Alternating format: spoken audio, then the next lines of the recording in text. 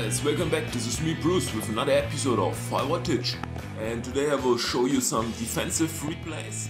And that's pretty much it, but no worries, I will also upload a video later on with some PvP raids. And yeah, let's go to the defensive log. And at the moment I get raided about, today I actually got raided 10 times. But at the moment I get raided on average about 7 to 10 times a day. And today it was quite funny because I wasn't able to defend successfully. And let's quickly review my base design. I am not really happy at the moment with it. And I did some minor changes. And as it turns out, those minor changes were pretty bad. And I just realized that one of my prototype defenses expired. And this is not cool at all. So I will actually make sure that I got another prototype defense there, because without the prototype defense, or without two prototype defenses, defending is so much more difficult. And let's place that one here. There we go, bam. Okay, done. So I do have two prototype defenses now again. And let's quickly review my prototype defenses. And I'm actually lacking one complex gear to build another shock blaster level 3. So I have to go with two shock blasters level 2 at the moment, but that's not too bad, I would say. And now actually let's go to the defensive log and let's scroll down. And by the way, guys, here's, do you see that? I actually got attacked by Angel D. Let's claim the reward. I don't get intel because he attacked me 2 times before, but not. He did not fail. He actually was so friendly and gave me 4 intel, so thanks for that, mate, and cheers to you, shout out. And yeah, I think he got his gunboat energy boosted, I'm not too sure. Let's quickly check out his base, because he's in the German leaderboards. So where is he? I think somewhere around, where's Angel D? Angel D, where are you? I cannot find you. What is happening here? He should be in the German leaderboards, but I can't see him.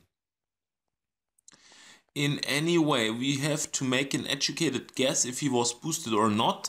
And I think he got his gunboat energy boosted, maybe his attack statue, I'm not sure.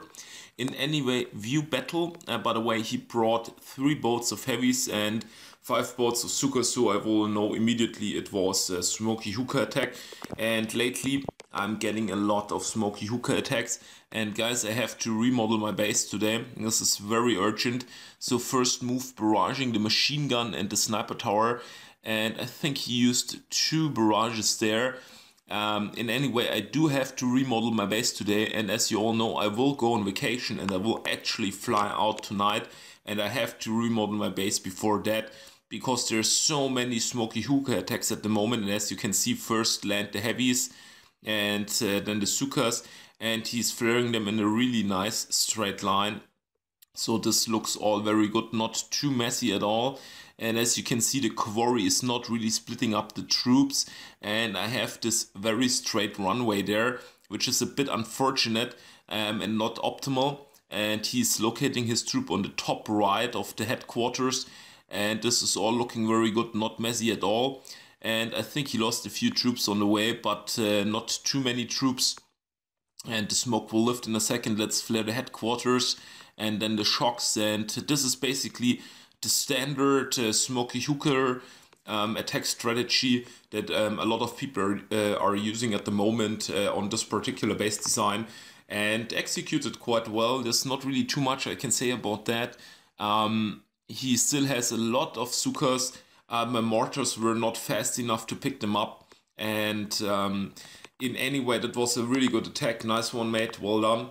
I do have to remodel my base before I leave, because all those smoky Hooka attacks at the moment, this particular base design is now done. So people have figured out how to beat it, and so it's time to move on with another base design, and let's go to the next attack. And this one was surprisingly enough an RZM attack, claim the reward and view battle.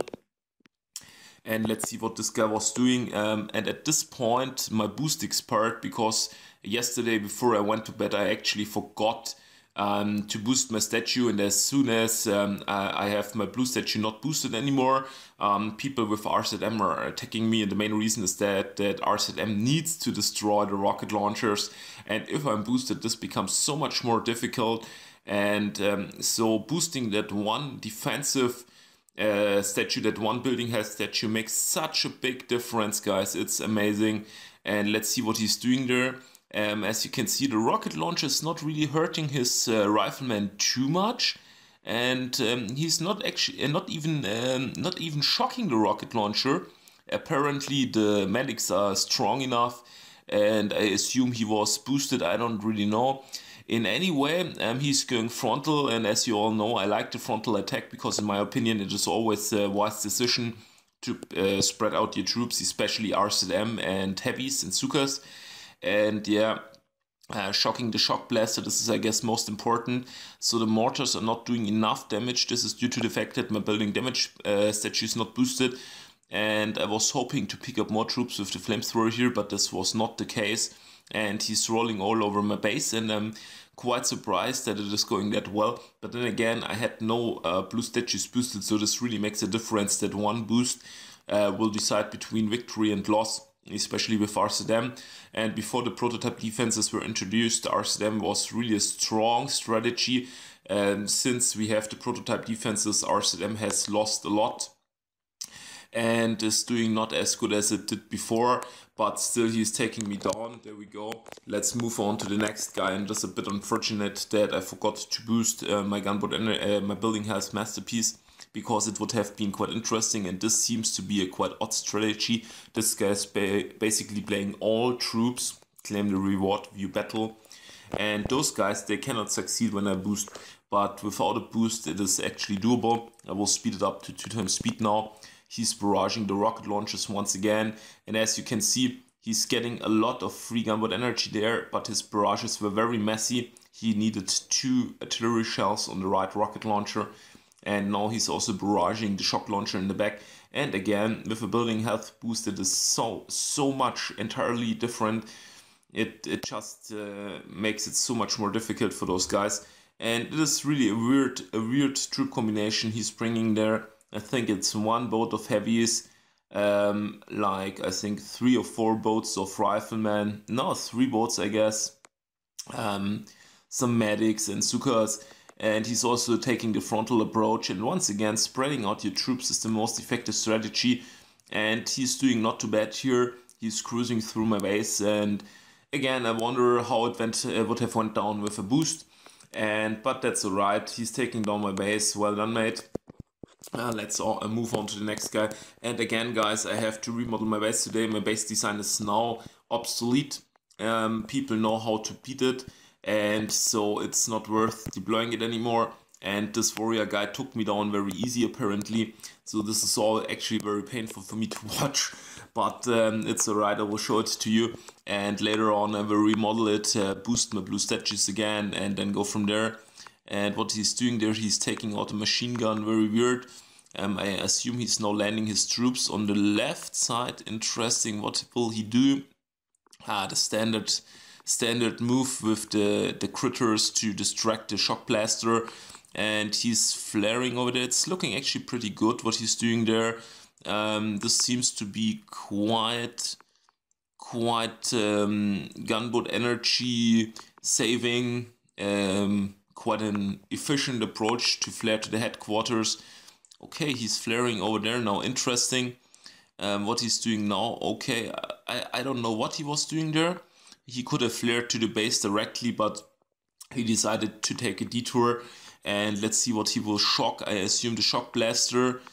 No, not the shock blaster actually. My defensive buildings are actually firing him, and yeah, I think with a boost there, it's so much more difficult for him. In any way, he took me down with warriors, not too bad. But yeah, I really have to remodel that base, guys. It is funny how base designs come and go, and as soon as people have figured out how to beat it, you have to move on. And another warrior attack there. claim the reward. By the way, guys, I'm earning about 50 to 100 diamonds a day, depending on how much I have boosted my statues. It is really insane. I'm getting so many diamonds from defenses, view battle, also intel. I'm earning minimum 150 intel a week, sometimes even more, depending on how much I play. And what is this guy doing here? He's taking out one mine with one artillery shell. This is, in my opinion, a waste. So let's speed it up to 2 times speed, what he's doing next. By the way, at this point, the shock blaster was expired, so this makes it even easier for him. So with the shock blaster and with building health boost and building damage boost, it becomes so much more difficult for the people to beat me. And as you can see here, once again, those small details make such a big difference. And again, he used the same approach here, this detour around the shock blaster on the top, and he shocked a lot. So take me down. This seems to be pretty easy for him, but yeah, I really have to remodel my base. And oh, by the way, at that point I was apparently boosted again, so this is very weird. In any way, I have to remodel that base now. I guess I will go back to the classic corner base with some modifications, because in my opinion it is so much more anti-smoky hookah, anti-hookah, anti-RZM, and also much more difficult for tanks. But by the way, I actually never get raided by tanks. If I scroll through my history here, this is a warrior attack, this is a hookah, smoky hookah attack, this is a smoky hookah attack, this is actually a very weird attack. Apparently I cannot view it anymore. This is a scorcher Suka attack. People are using that lately too. It is quite efficient and effective, but yeah, this is another hookah attack. This is another, okay, this is a tank attack actually. I would have loved to see that tech, because not a lot of people beat me with tanks these days. And as you can see, this was the activity log from yesterday. 10 people attacked me there, but only 9 succeeded. And let's move further down the road. This was actually a scorcher attack. I don't see them that much lately, but yeah, as you can see, it's mostly warriors and smoky hookah, so it's actually time to remodel my base. And yeah, in any way, guys, shout out to Angel D, shout out to my subscribers, and stay tuned for the next video. And by the way, guys, I will do a giveaway today. I have very cool limited edition Boom Beach t-shirts to give away, and I will do the giveaway video today too. And just a quick announcement, I will fly out tonight, I said it before, and I will be away for 2 weeks, so there won't be any videos during those 2 weeks, because I won't be able to do videos. I would not be able to upload them, and I would be able to record them, but I would not be able to edit them and upload them. So 2 weeks without videos, but I will have the giveaway, and when I'm back I will actually give out the t-shirts, but I will let you know more about it in the next video. And yeah, guys, enjoy your weekend, enjoy summertime, have a good one, and see you soon. Bye.